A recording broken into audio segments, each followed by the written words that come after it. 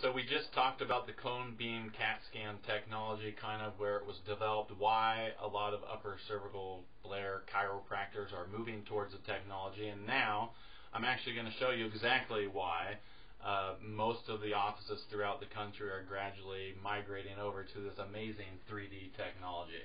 Now, this particular patient just recently had a pretty catastrophic trauma. They didn't die, but almost. And so this image that you see on the screen is a three-dimensional model. It's almost as if you just stripped away the skin, fat, and muscles from the live person and you were left with a 3D model of their bone structure. Here it is. So this particular person, like I said, was in a massive trauma. You can see this right here is the C1 vertebra. Right here is the C2 spinous process. If you feel the back of your neck, you can feel bumps in the back of your spine. The lower back, mid-back, you feel those hard bumps. Those are actually the spinous process. Now, in this particular person, you can see that spinous is way off to the right. And as we go down to the C3 spinous, it's more in the midline. C4, more in the midline. 5, we're actually right in the midline. So they suffered a big twisting type trauma. The axis dislodged out of position, and the rest of the spine has followed through with that misalignment. In a minute, what we're going to do, since the Blair Upper Cervical procedure, what we look at is how the joints actually fit together. We're going to look at the joints, and you're actually going to see for yourself how the joint has actually misaligned from the injury that the individual is in. And then you can come to understand why this information is vital, because what we're doing is we're correcting structural, joint, articular misalignments, and we want to be precise. So we want to know how far it's out of position. We want to know the angulation of the joint, so we can introduce precise, quick forces to take a vertebra or joint that's locked out of position and get it back in motion so the central nervous system can function the way that it's supposed to. Now, one of the cool things you can do with this 3D model is we can move it in any angle that we want.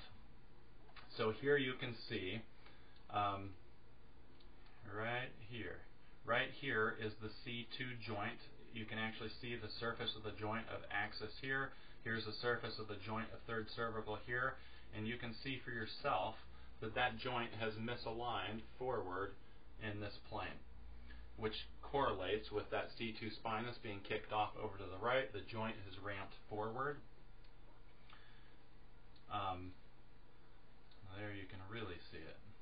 So we can focus in on each of the joints. We can look at the teeth, not that I want to, but we can look down through the neurocanal. There's where the spinal cord fits through. In all this information, when you have a spinal misalignment moving in a certain direction, we can look in the joint, we can see it, we look at the general anatomy, we can look through the neurocanal. All these things should match up. Again, practicing this work with digital x-ray, we were taking three-dimensional structures, putting on a two-dimensional screen. It was good information. We got a lot of sick people better, but the CBCT scan takes the imaging technology to a whole new realm, and it gives the doctor a whole new level of certainty when we're making these spinal corrections. And since we are dealing with the most important area of your whole spine, the brains, or the nervous system, the brain stem, you want to be really sure that you know exactly how things are misaligned so you can correct it properly and, of course, be as much benefit to the patient, because our entire goal in our office is to take people who have chronic problems, make precise corrections, and get them better. So what I want to take you to now is I want to take you to what we call slicing. So each joint in the spine, where they fit like a mirror image. They fit perfectly. And if you have been in an injury and the atlas, the C1, has misaligned out of position, and we take a slice of the joint of the head in C1 all the way around, we can get an idea of exactly how the joint has misaligned. So we're going to now take you to what we call curved slicing. Now, this right here is the foramen magnum. That is the hole in the bottom of the head. That's right where the brainstem comes out of. And then what we've done, this red or orange color, we have marked out the edge of the joint here on the left all the way around, and then we've migrated over to the joint on the right and moved all the way around. And this blue line will basically take a slice through the joint all the way around the joint, and you can literally see how that joint fits to the skull. So let's show you that now. That is this. So this slice right here, as we move it, this right here is the slice. So right here, this structure is the skull joint. This structure right here is called the lateral mass of C1, which is this. And now you can see what we look at as a doctor.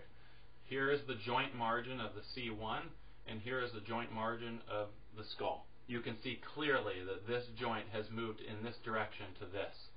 And now, that's just one slice. So what we can do is we can move along the joint margin, and you can get an idea three-dimensionally exactly what's going on in there. Whoops, wrong one. So here you go. Now we're in a different cut. You can see again that C1 is clearly overlapped compared to the skull joint. Now what we'll do is we'll go to the other joint. This is the right joint on the other side. We'll go along the longitudinal axis, and here we go. We got an even bigger misalignment. So basically what's happened to this person is their C1 vertebra is ramped up under the skull. Both joints have what we call overlapped, and you can see an even bigger misalignment here. So this is the skull, and this is C1. Now on some people, you'll see one side will be completely even, and on the other side you'll see an overlap like this. Other people, depending again how the concussion of force went in and the injury, you will see the atlas joint actually has moved under.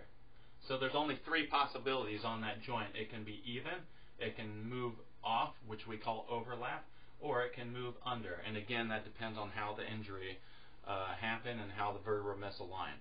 So when we correct these problems, we use the joint angle, and of course we introduce a force in the opposite direction to how that vertebra is misaligned.